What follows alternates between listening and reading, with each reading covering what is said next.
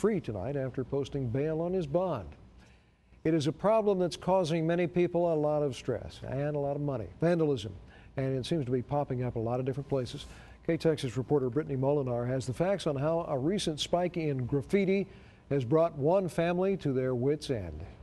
That's right, Wayne. The Hester family has been trying to protect their property by putting up a brand new fence.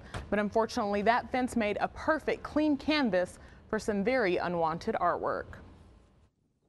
It's very frustrating after, a long day's hard work, and, you come home and you try to make your house look nice, your yard look nice, and you see this trash on your fence. So what's the purpose of this destructive act? Psychologist Dr. Mark Orner says many people don't think there's any reason for it, but there is. They get identification. They get notoriety. They get from other people. Look at what I did. Look how cool and bad I am. I can do this. I got no fear. Abilene police haven't released any information on the criminals, but Hessler believes that young adults are to blame. If we did this when we were kids, our parents were the law. They were the correctional officers. We got our butts whipped by it. But the crime doesn't end with graffiti. Earlier this week, vandals caused thousands of dollars in damages to 2 local car lots. More than 50 cars were keyed at Sterling Volkswagen and Arrow Ford. That's malicious vandalism. That's anger. That's somebody that's angry at somebody. It may not be the car company, but the car company is a very easy target.